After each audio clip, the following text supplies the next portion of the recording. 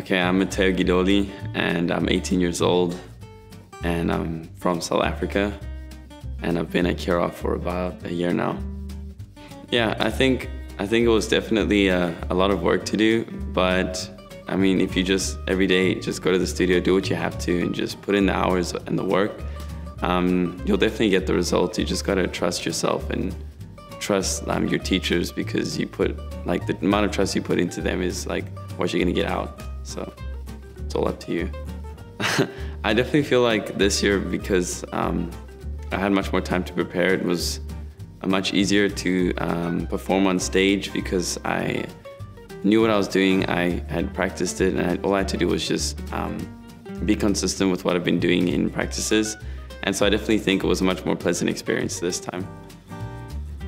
Talk about last year. How long did you prepare last year? I think it was I had 2 weeks to prepare before YAGP. So it was, I think it was definitely a good learning experience. So I knew what I was going into this year, but it was very rushed.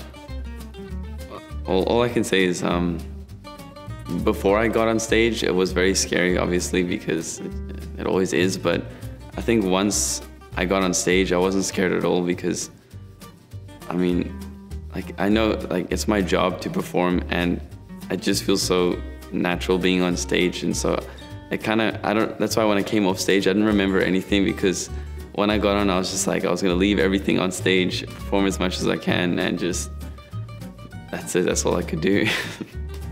I think just knowing that my family and my friends and a lot of my teachers in the past have put so much faith and work into me, and just the thought of honoring them and giving back to them what they gave to me, and making it one day as a dancer is my drive, because I want to give them the respect and the praise that they deserve.